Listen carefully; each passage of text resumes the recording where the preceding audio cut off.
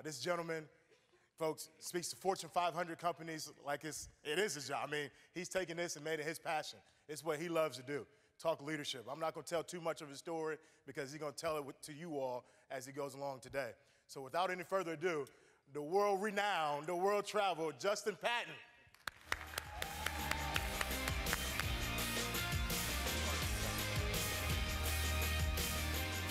Good morning, everybody. First of all, I just want to say it's been an amazing 2 days, and I'm really honored to be here with you. So thank you for the last 2 days just sharing your stories with me. I'm going to be talking about some of you in here and talking about the way that you lead.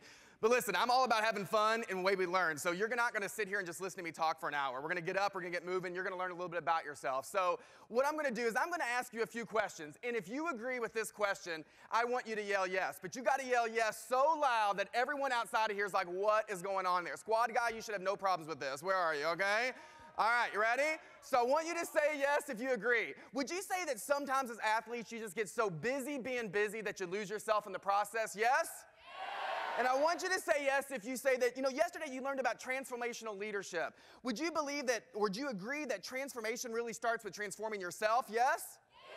And the final one, would you also say that transformational leadership is really about being a champion for other people and lifting other people up? Yes? So as I've gotten ready to come here, I've been doing a lot of thinking. What does it even mean to really be a champion? Because a lot of you are champions on the court, on the competitive field. And so when I think about, people that are champions in life, I think about people like Michael Phelps or Muhammad Ali, Malalia. I think about Oprah. I think about, Martin Luther King Jr., Mother Teresa. And I'm like, what do they do differently than other people? So before we get started, here's what I want you to do. I want you to turn to the person beside you, and I want you to tell them, when you think about someone that's actually a champion, who comes to mind for you? And tell that person, the person beside you. What does it actually mean to even be a champion? And here's the actual definition. So it's someone who fights or speaks publicly in support of a person, belief, or cause.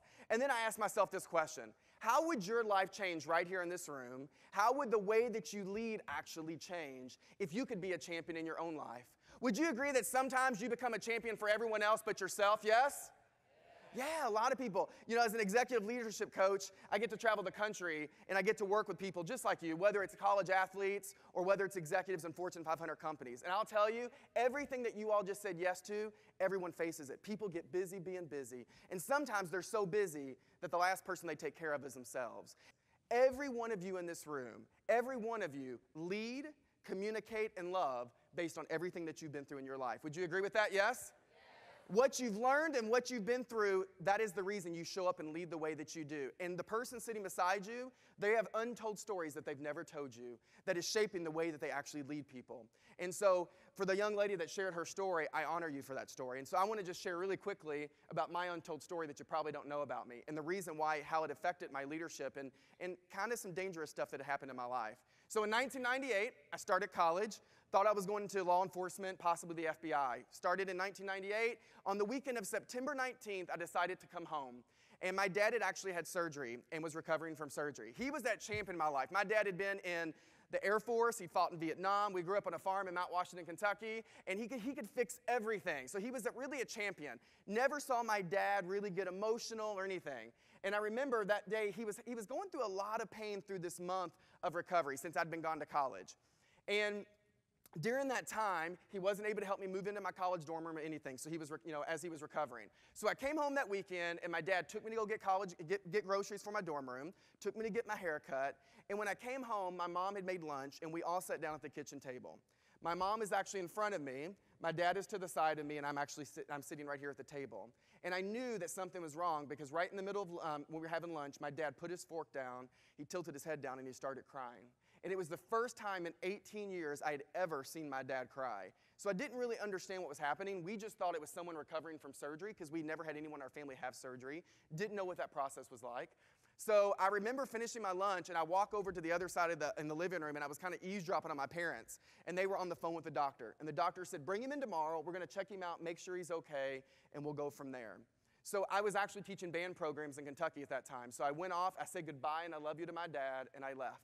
And when I came home, I found out my dad had actually died. He died in my mom's arms. My mom was actually rubbing his chest because his chest was hurting really bad.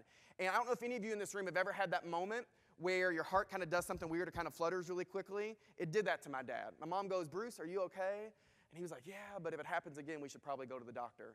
And then it happened again, and it killed him instantly. All his organs shut down at one time.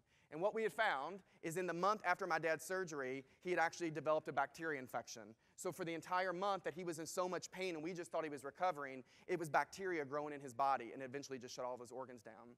So let me tell you what it did to this guy that was 18 years old. The positive thing that it did, I became super passionate. I was like, listen, my dad was 46 years old when he died. I was only 18. And I go, I don't know how long I have here, but I'll make a mark and I'll make a difference. So I went into education. Here's the really destructive thing that it did. So as an 18-year-old guy who didn't know how to handle loss that deeply or that big, the only thing I knew was to shut off emotionally. So I completely disconnected emotionally. How many of you ever heard of a woman named Iyanla Vanzant? Anyone know her? She has a show, oh, whoop, whoop. All right, so she has a show on Oprah called Fix My Life. She's probably the world's most renowned life coach. And she said, there's a lot of people, even people in this room today, you are dead from your neck down. And that's what happened. For the next 10 years, all I did was live from my head. I led from my head, I communicated, I loved that way, and I was emotionally disconnected. And it all worked until I got into leadership. And as a leader, how could I connect with people? I couldn't even connect with myself. How was I going to have empathy for people when I couldn't even have empathy for myself? So I had to stop, and I actually had to go back, and I had to do my work. And so here's the reason I'm going to tell you. Every one of you, just like me, have a story based on what you've been through, based on what you've experienced, that has shaped the reason you lead the way that you lead. It was interesting. I was going to a lot of the colored rooms yesterday, and I heard a woman in there say, listen, I lead a lot from my head, and sometimes I'm kind of aggressive. It is because of what she has been through in her life, and she's had to fight her way through. That is why she leads the way that she does. But I realized maybe there was a different way. But I could not lead differently until I was willing to change my story. And so everything that I do now as a coach is to help people change their story, to say maybe there's a different way to lead that's even better. And I'm going to tell you a great example about changing your story, and then we're going to get going on this stuff. How many of you ever, raise your hand if you ever watched The Biggest Loser? Anyone ever watched it? A lot of you. So in The Biggest Loser, right, weight loss competition at the end of the week, they weigh people in. Whoever's lost the lowest weight, they end up going home. Season 14, they changed all the rules. And at season 14, they decided at the end of the week, after everyone had worked out, they were going to roll a dice, and whoever's name ended up on that die, that was the person whose weight was going to have to weigh in. And if their weight was the lowest, someone was going to go home. So all the pressure was on one person on the entire team. And this woman named Gina on that season was freaking out.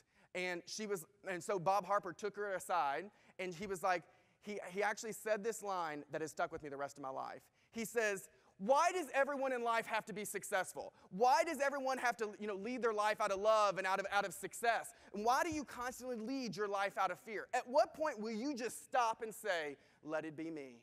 Let it be me. Because, I was talking to some of you right before we get started.